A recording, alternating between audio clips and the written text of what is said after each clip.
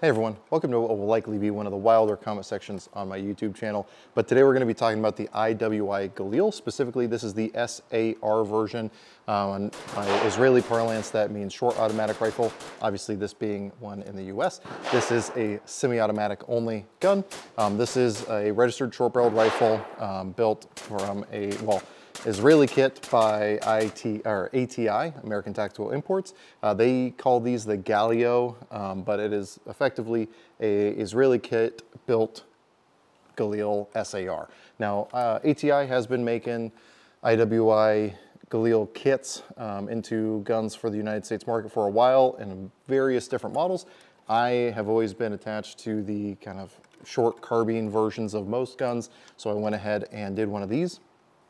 Now, I'm not going to be going too deep into the depth of the history of the Galil or the other variants. Mostly just going to be going over how this rifle is set up and the merits therein, and then maybe how the ATI guns perform, because I have had some interesting issues with this gun. How much of that can just be attributed to it being an older style Galil versus a ATI build, I can't really say, but we're gonna go over it.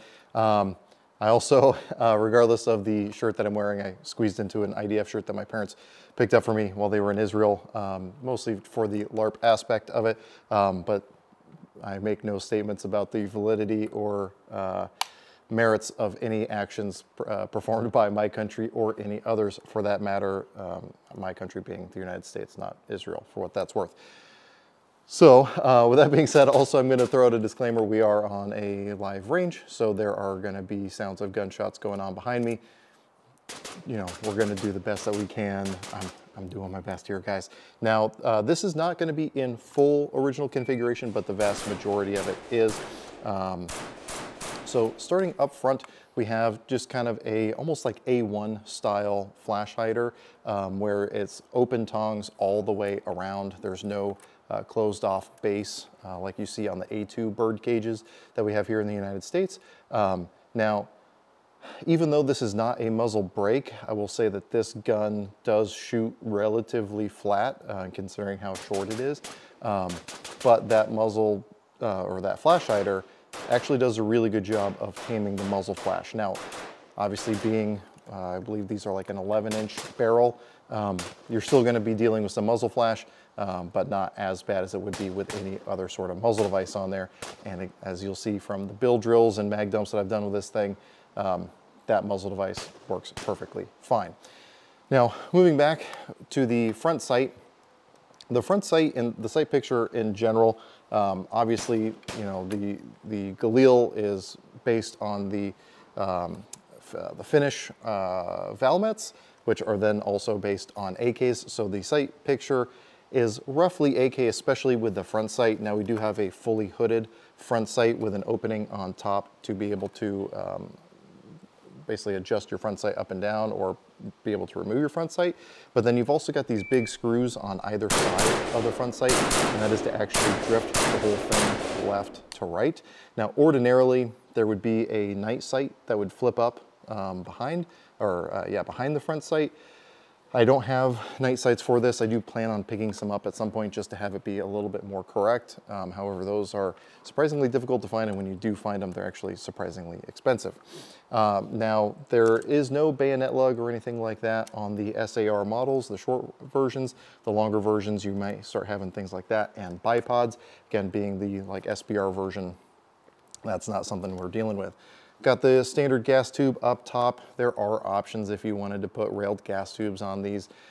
Not really something that I'm particularly worried about, but options are out there. Now the furniture on here, the handguard and the pistol grip and the stock are all like OG style. So you do have the polymer handguard up front. This thing definitely shows some use and abuse, which I kind of dig. I thought about trying to swap it out for some like wood furniture, but I just like how gritty this thing looks, including the stock back here. So the stock actually picked up from Apex Gun Parts, and they had a variety of different versions available with different levels of original to new finish. I wanted something that was kind of original. It was described as good condition. Not how I would probably describe the condition of this stock. However, again, I kind of like the grittiness of it. Originally, I was considering like refinishing it, but I just like the look of it being worn like it is. It does still fold off to the right-hand side, so that is all going to be standard Galil fare. You can just pull it open, but in order to collapse it, very similar to the FAL paratrooper stocks, you've got to pull down on the joint, and then that allows it to fold. And of course, allows you to slam it down on your hand as well.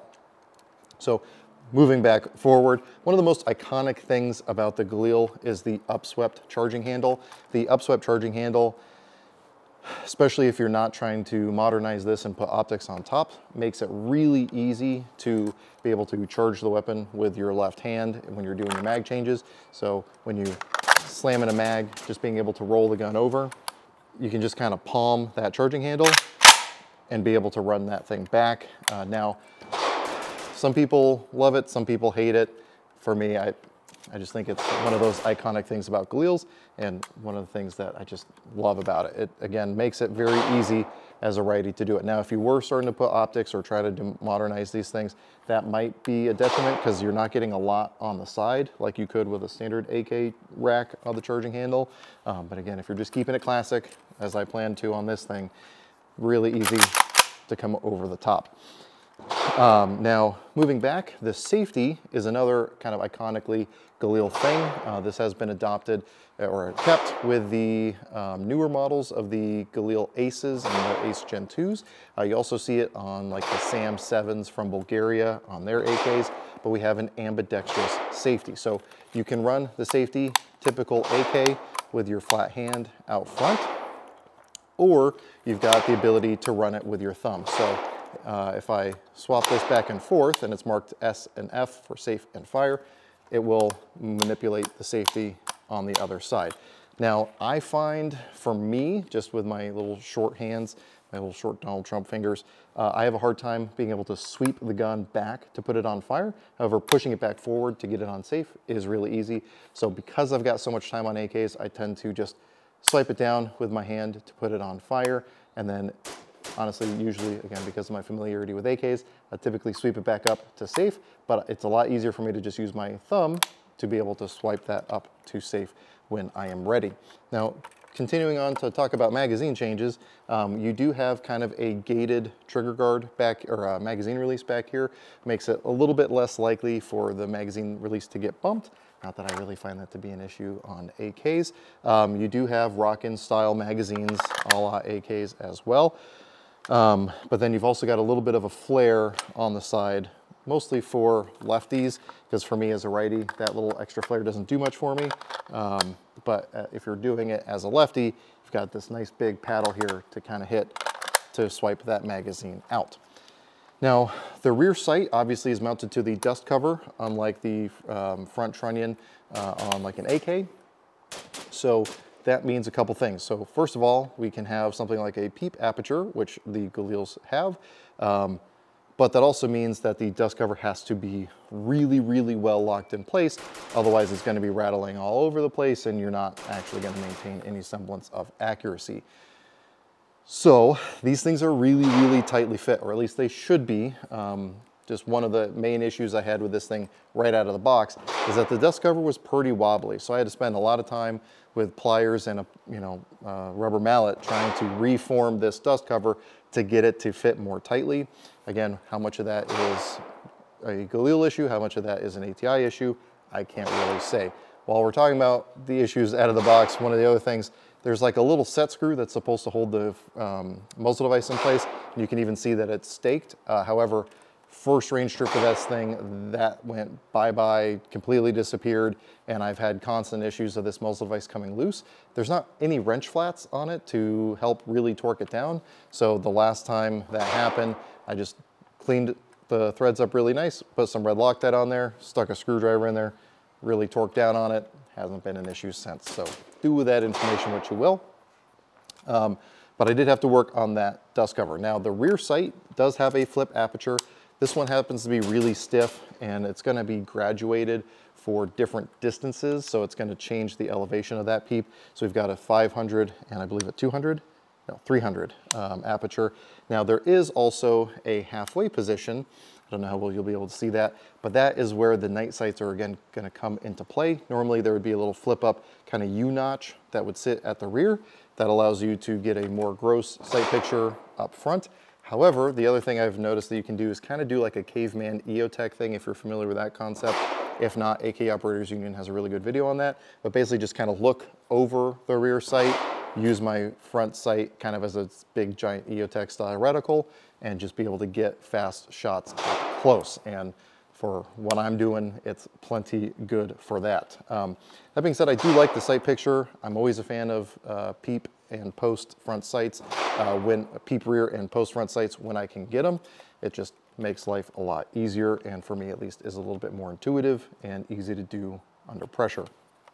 Now the sling you see on here is just a regular AK com block sling that I had laying around and just I felt looked appropriate on here. This sling is not one where you can actually like run it with the sling attached. However, I looked up a bunch of reference photos of IDF soldiers wearing their Galils around, and most of the time, if they are actually using the sling, the gun is sitting completely horizontal, kind of like it is on me right now. So clearly it's just something to carry the firearm from point A to point B, not something you're fighting in, which is typical for AK style slings.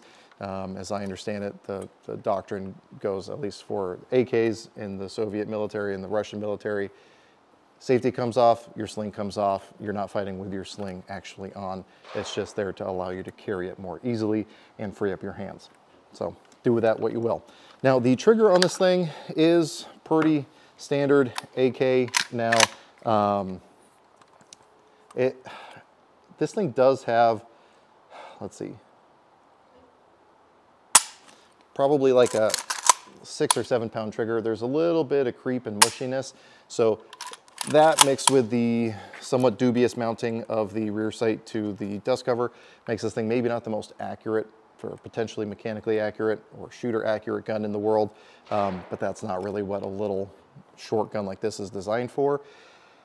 However, the other thing is there is a little bit of trigger slap. Like, it's not unpleasant to shoot, but because of that trigger slap with this thing, it also means that if you're not careful, or maybe if you are careful, you can bump fire this thing pretty easily. Like, if you're used to riding the reset, there's a good chance when you're really trying to rock and roll with that trigger, you're gonna start bump firing this thing. Now, because this thing is so flat shooting, it's not like it's gonna run away on you as long as you are shooting it properly, but it's just something to keep in mind. Now, one thing to keep in mind if you are interested in guns like this is because of the locking lugs on the magazines, it's typically not going to fit in dedicated AR-15 mag pouches. When I'm running my battle belt, I'll typically use the HSGI taco pouches, and that works really well. Alternatively, what you'll see me wearing a lot is the Haley, this is the HSD3XR Heavy, whatever the numbers and letter combinations are. That allows me to run the AK pattern mags a lot easier, including these Galil mags. Now, if you have a little bit of leeway, if it's not like dedicated mag or mag pouches for ARs, you should be fine. But if you're running like the S-Tac Kiwis or the mag pouches from like HRT Tactical or anything like that, those mags just aren't going to fit, even though they are a 5.56 magazine. Again, do with that information what you will.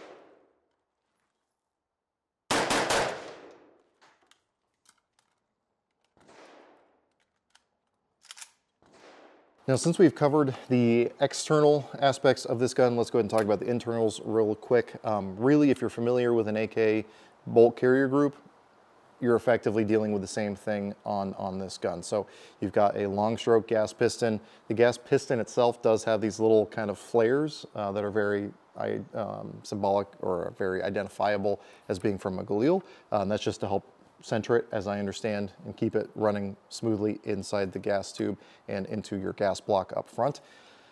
But again, everything internally, whether it be your ejector and everything like that, this thing is very much an AK. And speaking of the ejector, this thing hucks brass. And steel for that matter. I have shot steel ammo with this, and I will say it also seems to prefer steel, because when I would shoot steel through this thing when I first got it, and steel ammo was still roughly available, it ran very, very well. 100% reliability using steel cased ammo.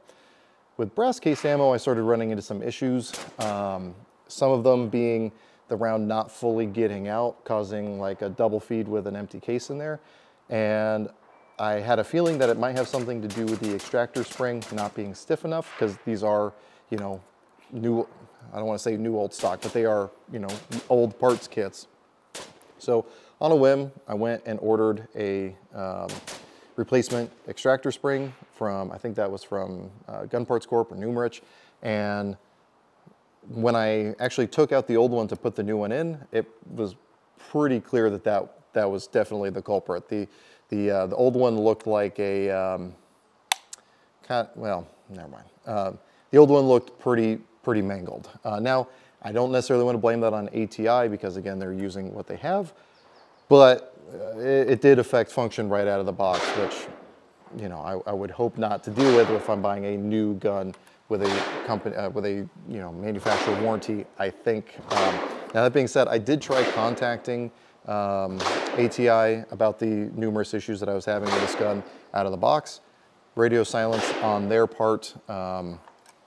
So do with that information what you will. All the fixes were pretty easy fixes, so I'm not too terribly broken up about it. However, if you are considering getting into a Galil, maybe have a qualified gunsmith build you one as opposed to getting one from ATI. Now, to ATI's credit, when I was looking into these guns, one of the things that I had heard was that the ATI guns were designed to work on the Tapco mags, which this thing did come with one Tapco Galil mag.